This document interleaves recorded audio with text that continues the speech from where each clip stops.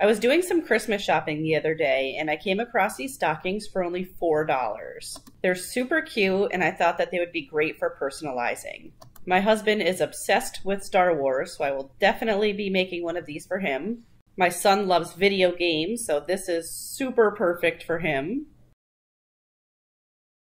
And I thought this candy cane stocking would be so cute to make for my daughter. They had a lot of other really cute designs though, like this rainbow one.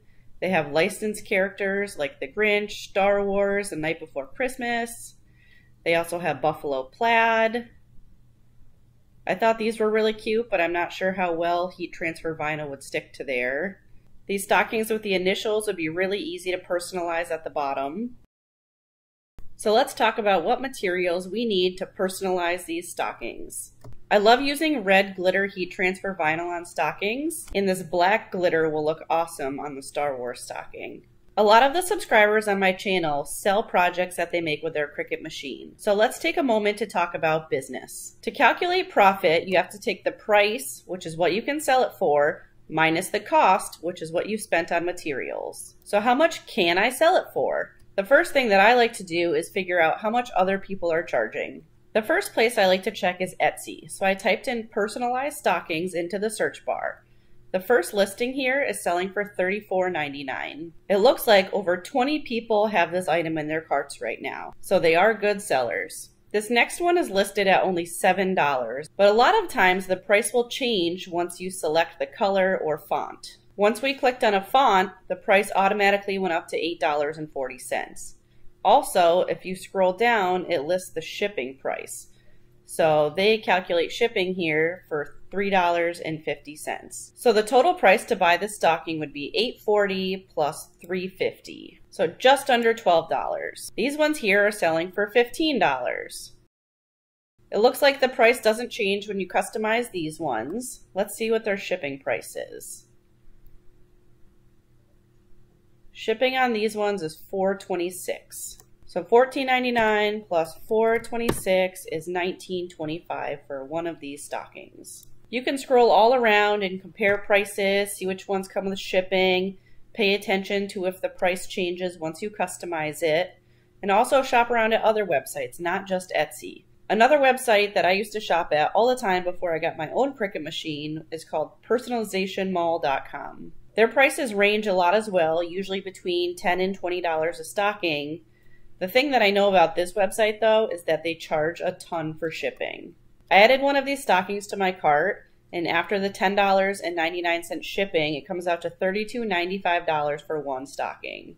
Now that we have an idea of what they sell for, let's figure out what our cost is. Cost is the money that the business spent on materials. This website is called vinylcalculator.com. It allows you to calculate the cost of your vinyl based on how much you're using. So if we have a roll of vinyl, we're going to type in 20 inches for the height, 12 inches for the width, and how much we paid for the roll, which is $5.25. So that comes out to about 2 cents per square inch. To figure out how much vinyl we need, we have to measure our blank.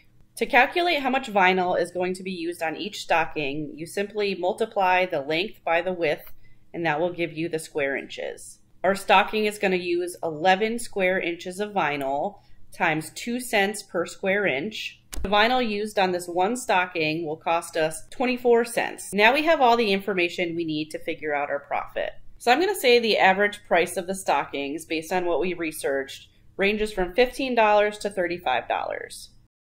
The cost of our materials is $4.24. I input $2 amounts here for the price, $15 and $35. That way we can see how much profit we would make if we sold it for really cheap versus how much profit we would make if we sold it at the higher end of the spectrum. So if we sold our stocking for $15 minus the $4.24 in cost, we would profit $10.76 off of each stocking.